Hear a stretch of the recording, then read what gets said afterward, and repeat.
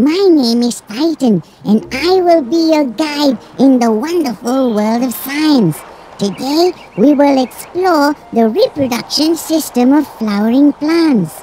It's going to be a real adventure, so come on, let's go! Wow, aren't they beautiful? Do you know that a flower is made up of several parts? Let's investigate and find out. A flower is made up of 6 parts. The pedicel, receptacle, sepals, petals, stamen, and pistil.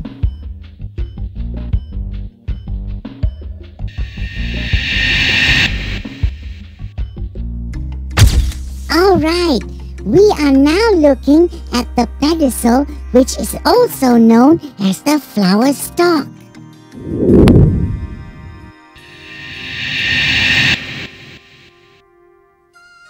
The enlarged end of the flower is the receptacle. Yes, that's this one right here.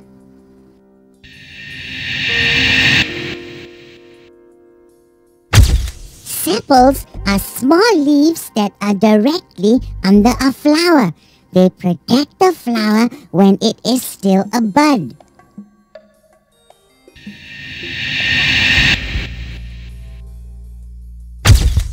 Okay, these little things here are called petals. They are the colored parts of flowers and are shaped like leaves. They are also sometimes scented to attract insects. Usually, flowers have about 4 to 10 petals. They also protect the flower bud before it opens. Do you know what a stamen is? Well, a stamen is the male part of the flower that produces pollen. Well, if you have a male, then obviously you've got to have a female, right? The female part of the plant has its own name too. We call it the pistil. Let me tell you just a little bit about the stamen. It is made up of some long stems called filaments, with blobs on top called anthers. The anthers produce a golden, powdery dust called pollen grains.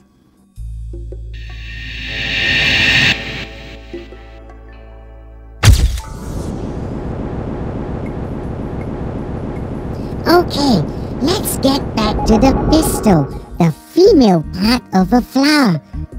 It has 3 parts: the stigma, the style, and the ovary. The style is a long stalk with a swollen base. The sticky part at the top of it is called the stigma, and the base of the style is the ovary that contains ovules or eggs. And just what does the pistil do? Well, it's like this. When an insect flies onto a flower to find nectar, it carries pollen grains from one flower to another. The pollen grain falls onto the stigma, travels down the style until it reaches the ovules in the ovary. The pollen grain joins with an egg in the ovules and dum-de-dum, the seed begins to grow. This is called fertilization. As the seed grows, the flower dies and the seed falls to the ground and begins to grow into a new plant. Got it? Ah, that's how plants make baby plants. Let's move on. Let's look at types of flowers. There are 2 of them, bisexual flowers and unisexual flowers.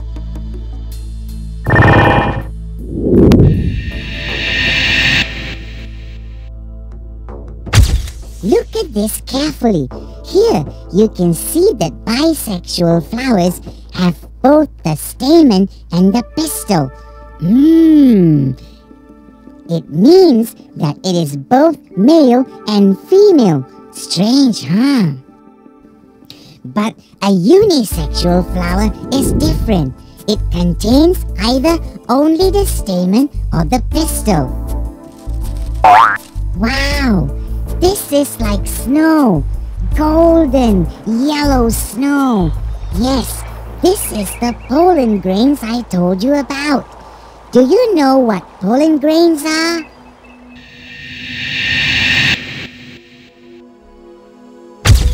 Well, pollen grains are formed in the pollen sacs, and they are released when the anthers mature and split open. They are usually rough and sticky. Yuck! Ew! Ow! Yuck! Ugh. Ouch. Pollen from different plants can be of different shapes, sizes, and surface structure.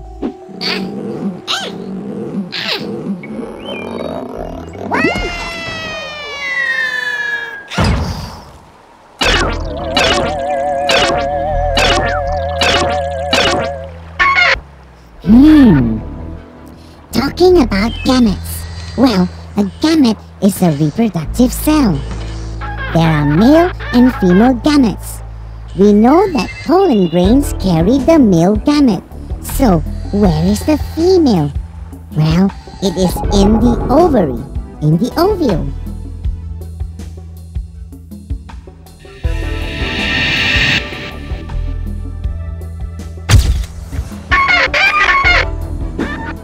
Do you want to know more about pollination? Pollination is the transfer of pollen grains from the anther to the stigma so that the male and female gametes can be joined to make new plants.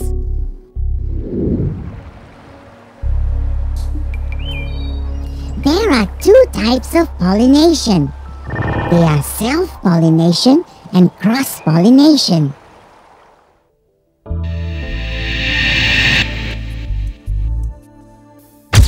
Here, take a look at this.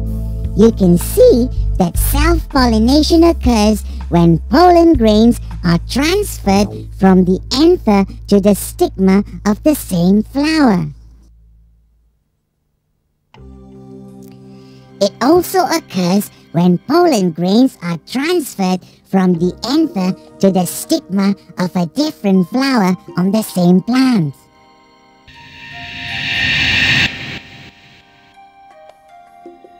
Unlike self-pollination, cross-pollination takes place when pollen grains are transferred to a flower on a different plant. Cross-pollination is better than self-pollination. Do you want to know why?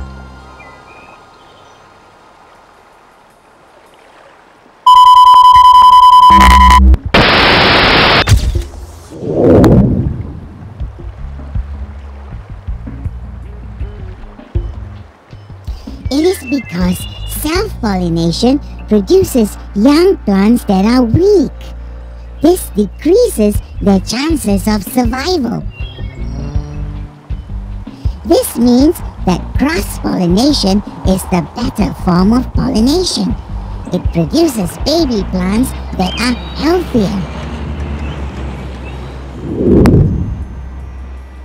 Another advantage, young plants that grow as a result of cross-pollination can adapt to environmental changes better.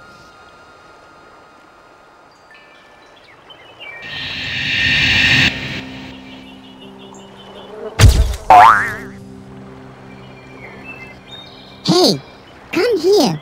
Here. Shh. Do you know that flowers can be pollinated either by insects or by the wind? Yes, they can.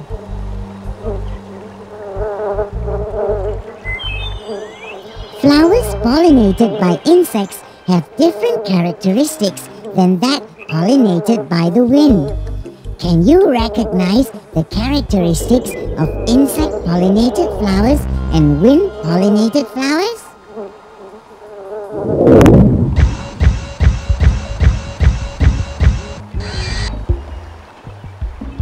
Here, this will help you.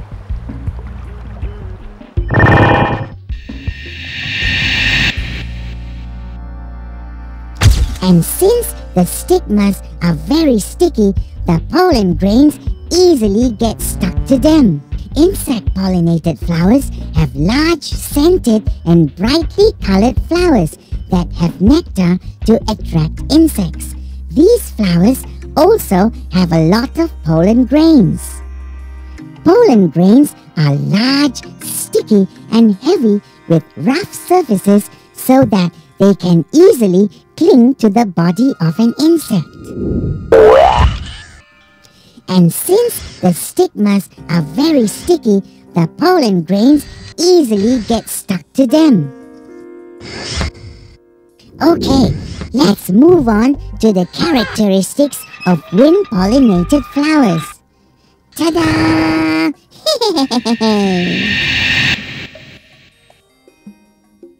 Wind-pollinated flowers are small, dull, and unscented.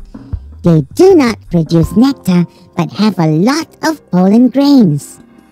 Unlike insect-pollinated flowers, pollen grains for wind-pollinated flowers are small and light so that they can easily be blown by the wind. Stamens have long, slender, and flimsy filaments that sway easily in the slightest wind so that pollen grains are easily shaken out of the anther. Stigmas protrude, large and feathery, so that floating pollen grains blown by the wind can easily land on them. That's as easy as ABC. Well, let me summarize all that in this diagram.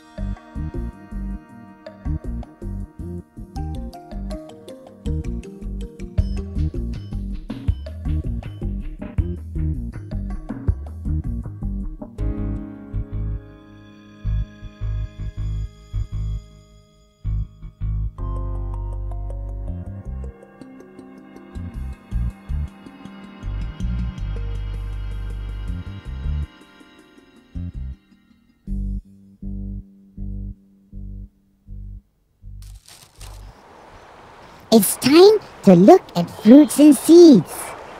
Let's learn about how fruits and seeds develop in plants. This way.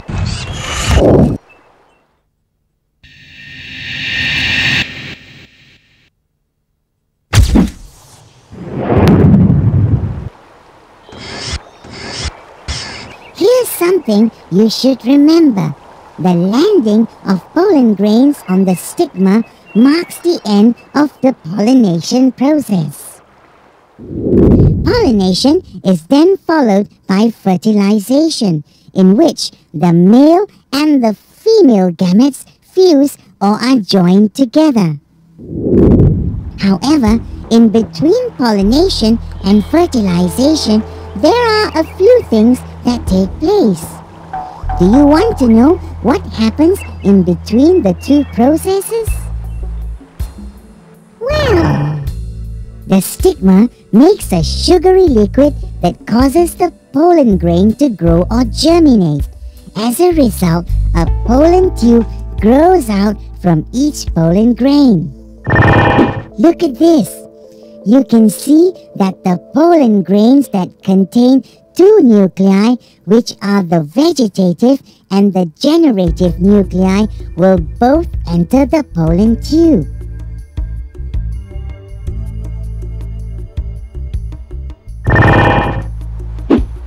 the generative nucleus will divide to form two male gametes, which the vegetative nucleus will soon disintegrate.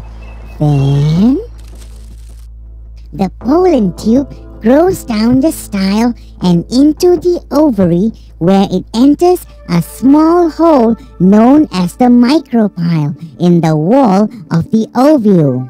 Here, the tip of the pollen tube will absorb sap and burst to release the two male gametes. That's when fertilization takes place. Well, let me show you.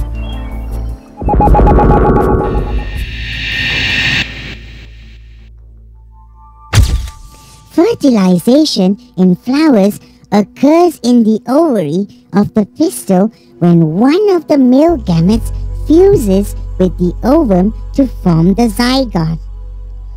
Then the zygote will develop into the embryo of the seed.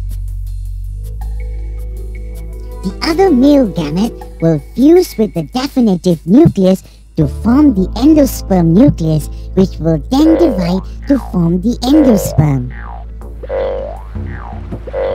And finally,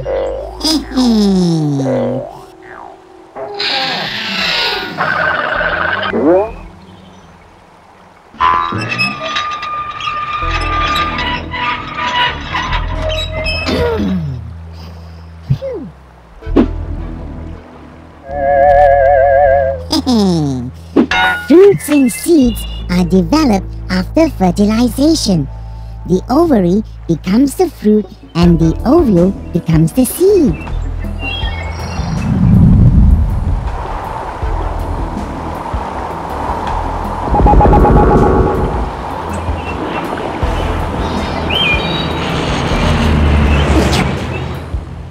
The other parts of the flower, like the sepals, the petals, the stamen, the stigma, and the style, will wither and fall off.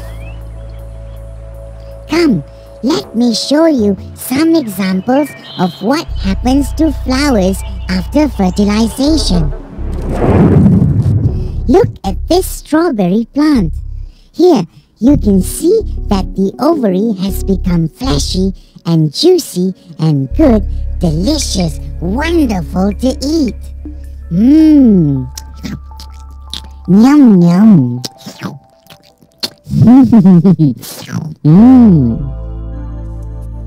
The apple plant, just like the strawberry plant, has an ovary that becomes fleshy, sweet and juicy.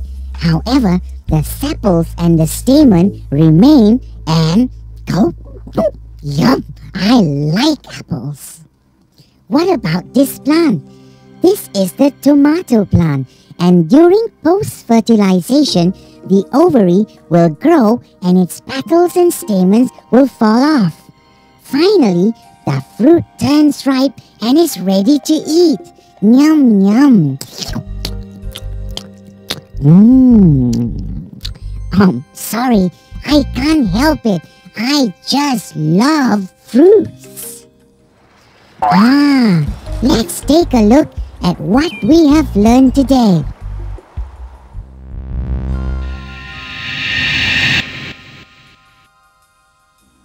A flower is made up of 6 parts.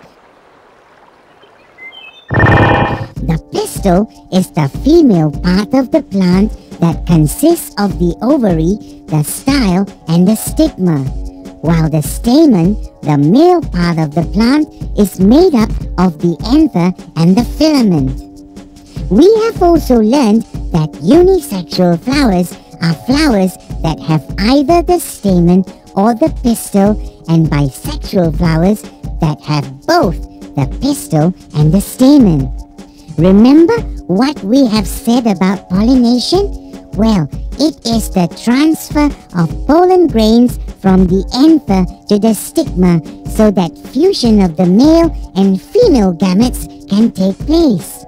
I also showed and explained to you that in between pollination and fertilization, the growth of the pollen tube from the pollen grain must occur, as it is the pollen tube that delivers the male gametes to the ovary. Finally, we also learn that fruits and seeds are developed after fertilization. Shoo, shoo, shoo, shoo. I think I have to go now. This bee is driving me crazy. Come here, you. I'll see you in the next episode. Bye. Come here.